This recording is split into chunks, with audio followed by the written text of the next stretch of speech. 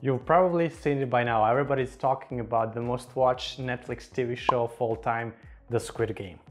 Don't worry, I won't spoil it for you as I still haven't finished it yet, but one thing that really stood out to me in this show is the architecture behind it and the way scene sets are created and shot. Maybe the most memorable scene set is the staircase that looks like a vertical maze or a labyrinth where all the players need to pass to go to their next game.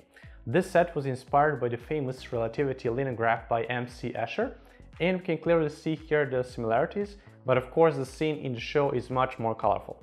However, there's another project that is very similar to the staircase set, and there's a public debate online if this project was also used as an inspiration piece for the TV show, but we don't have any official info from the producer of the Squid Game. This project is called the Muraja Roha, or in English, the Red Wall, designed by Ricardo Bofill, built in 1973, and it is a housing project located on the Spanish coast in the town of Calpe. The whole building looks like some sort of a mixture between a maze and a fortress. It's an apartment complex, and it is interesting that we have a couple of other functions integrated in one. For example, the roof of the Red Wall has a solarium, sauna, and a swimming pool, which means that the residents of the complex can also use these facilities. I really like the combination of the color and its role in this project. For example, the red color indicates the apartment area, while the blue color indicates the common space for all the residents. It is also interesting how the building integrates with its surroundings, water, sky. Simply beautiful. So, what do you think? Do you think that this project inspired the creators of the Squid Game? Let me know in the comments below. And now, imagine that you have the ability to recreate some of these scenes yourself, just like I recreated this one. I'm going to quickly showcase how to do just that in Rhino and V-Ray, and we're going to pick this scene as it is really similar to what we can see in the show. The idea behind this scene is quite simple. We would use some base plan drawings that are available online, and we would reference a lot of details from the main image. The approach that I chose here was to first create some sort of a CAD plan that I can use to create 3D geometry later on.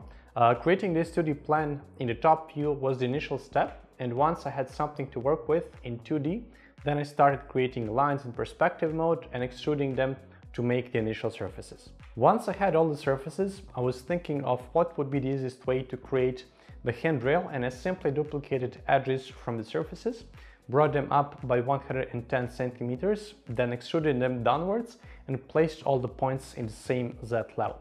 Then I simply extruded those surfaces 15 centimeters, and this is how I created all these handrails.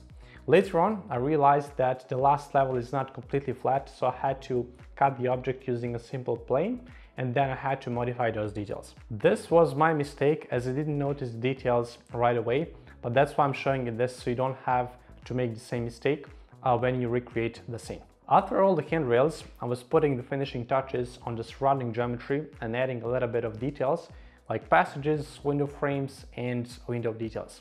Once the geometry was done, I took some time to adjust the angle and tried to get as close as possible to the real image. It wasn't perfect because I didn't know the exact lens length of the image, but it was close enough for our shot. Then it was the time to jump into V-Ray. Here I chose a couple of pre-made materials from V-Ray library, and I tried to best guess the color of the red wall. Additionally, I chose some concrete material for the stairs and ground surfaces. And one really important thing here is to remember that you have to put the correct texture mapping onto your object so the material would look good and precise.